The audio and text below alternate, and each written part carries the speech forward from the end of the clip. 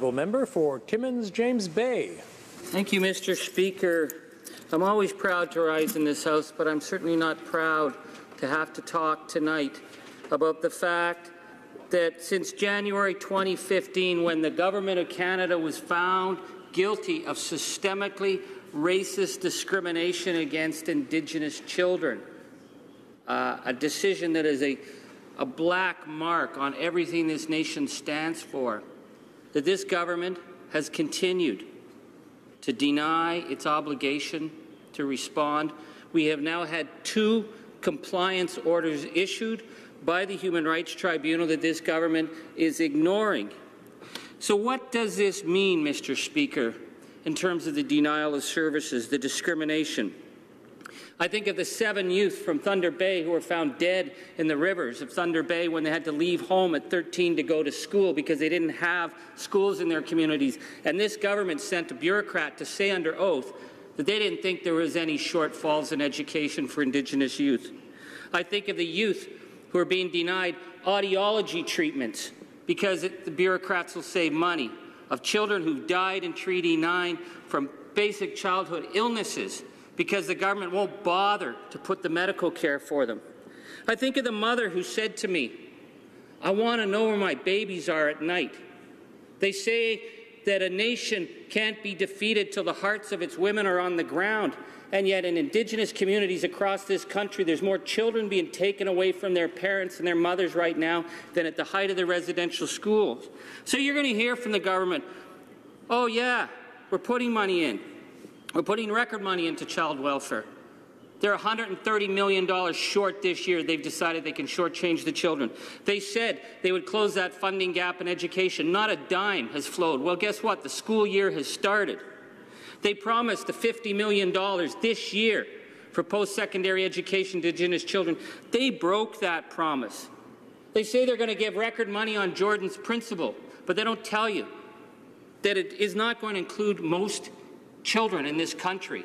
For example, the young Cree girl who was denied emergency orthodontic surgery. And we asked this government to look into it. We found out what were the denial rates.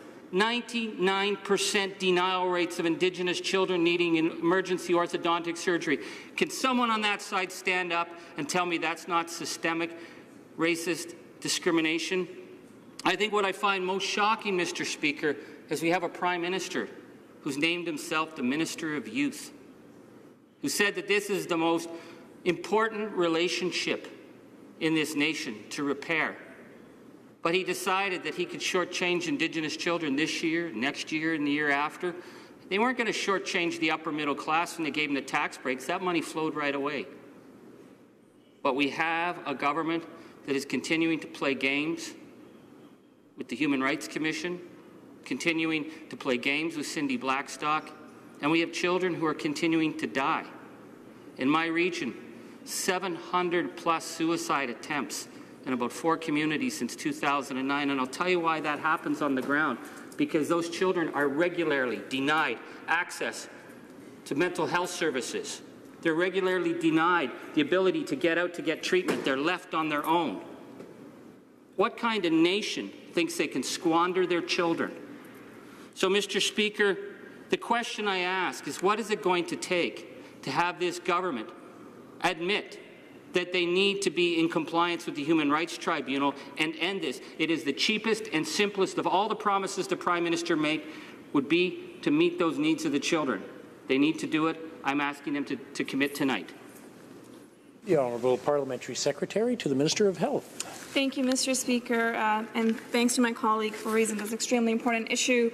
The events taking place in some regions have shown us some real challenges facing First Nations across this country. Over the summer, the Health Minister traveled to many First Nations communities in Alberta, Manitoba, Ontario, and Quebec to see these challenges firsthand and met with both First Nations and Inuit leaders. To address the urgent need for additional mental health supports in Athabasca, Health Canada has provided resources to add 2 mental health counsellors as part of the Anishinaabe Nation Crisis Response Unit. We're also working with the community, the Vinibaiko Area Health Authority, the province, and other partners to coordinate our response and enhance services for youth at risk. To truly improve the wellness of Indigenous peoples, we must focus our efforts on improving the socio-economic conditions that they face. We need to find a way to restore hope for these communities and to support healthy child development. This is why our government has laid out a comprehensive plan of investment in Budget 2016, which includes $8.4 billion for better schools and housing, cleaner water, and improvements for health infrastructure, including nursing stations. Our government is already taking action to enhance care in all remote First Nations communities. We're improving access to mental health supports, improving infrastructure, and working to ensure needed equipment is available. To address critically needed health infrastructure for First Nations communities, Budget 2016 also provides an investment of $270 million over the next 5 years. This funding is supporting the construction, renovation, and repair of nursing stations and residences for healthcare workers. Health Canada also continues to fund culturally appropriate mental wellness programs and services for First Nations and Inuit individuals and communities. This includes activities aimed at mental health promotion, suicide prevention, addiction treatment, and aftercare services, counseling, and other crisis response services. We invested over $300 million in 2015-2016 for these programs and services. This includes $13.5 million annually for the National Aboriginal Youth Suicide Prevention Strategy, which supports 138 community-based suicide prevention projects in First Nations and Inuit communities.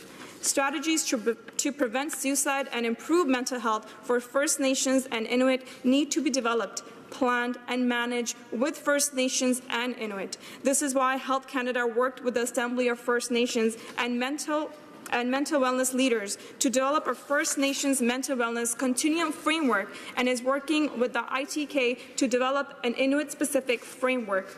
In response to ongoing mental health and suicide crises in some Indigenous communities, the Government of Canada announced a further investment of $69 million over the next 3 years for immediate interim measures to support First Nations and Inuit communities.